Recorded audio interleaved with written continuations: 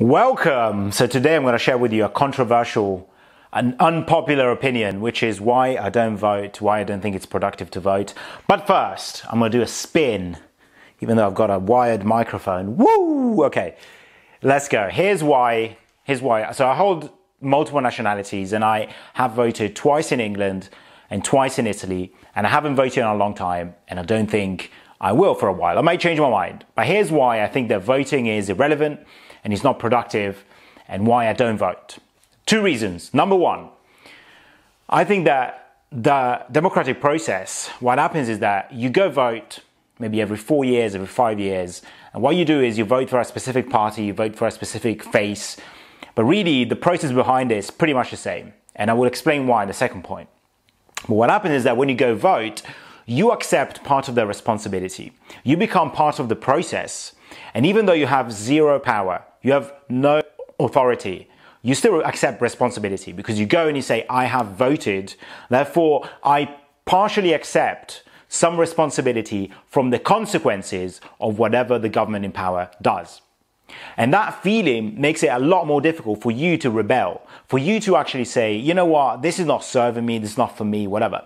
Therefore, it keeps everything a lot more quiet, because instead of thinking that there is someone, a specific person or a specific party, a specific kind of government that is oppressing you, that is doing things against you, no, you are part of it. You become part of the process, you accept part of the responsibility, and that really it disarms any real power from your side to rebel. The first is this, that I don't want to take responsibility for something that I have no power on. If you give me power, you give me authority, then I accept responsibility because I can make my own choices and I want to be responsible for my choices. But if I'm not part of the process, I don't want to have the responsibility, because that way is just a cop-out to silence me. That's reason number one why I don't vote.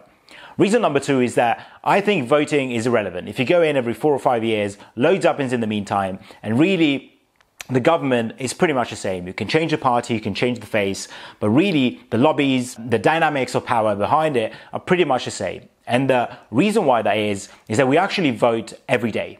And the way we vote daily is with our wallet, with cash. When we spend money, we tell the government to focus on a specific sector, a specific industry, on a specific service. If everyone buys cars, the government is going to invest on roads, it's going to invest on motorways, they're going to invest on that kind of infrastructure. Why? Well, because that way people can buy more cars, they can buy more petrol, they can use more motorways, and the government can tax you 3 times. So the government is going to focus on that. Therefore, the way I spend my money actually tells the government want to focus on what's important for me. But the reason why this is actually really unpopular is that means that my vote is less valuable than someone else's vote, just because maybe they can spend more money than me. They can influence the government more than me. And it also means that companies have a vote, and their vote is worth 100 times, 10,000 times, 1 billion times that of an individual. And to say that Apple has more influence on the democratic process, has more influence on the government, that big corporations actually have a vote, and their vote is a lot more important because it shifts the balance of power, because it really tells the government where taxes are going to be. They control such a big chunk of the economy that they can take away a lot of taxes from the government. Their vote really matters. Their economic vote really matters to the government. And to say that is really unpopular because it tells people that the democratic process and society and life is unfair. Life is unfair though. That's the reality of it. And so what happens in order to hide that and to make it look fair is that everyone gets handed out a vote every 4 to 5 years, which has very little value and actually gives you responsibility. So it actually disempowers you. That's my view.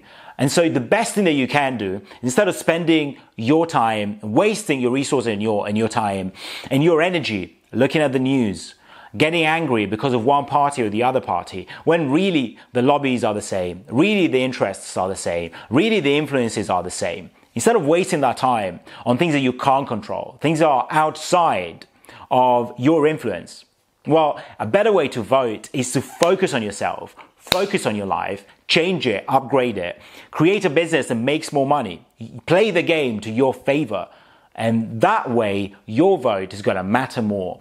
Not only that, but you're going to change your reality instead of waiting for someone else who has a very different interest than yours to change your life. Stop wasting time on the news. Stop thinking that one party is going to change your life and the other one's going to ruin it, or the other way around. It doesn't matter. Focus on what you can do. Focus on your life. Upgrade it every day. Show up every day. Next year, your life's going to look different. Not in 4 years. Not when the right party is going to be voted in. And then they're going to lie to you and they're going to change what you expected and do the opposite. No, it's going to change every single day. Why? Because you've showed up, you voted for yourself, and you've changed your life one bit at a time.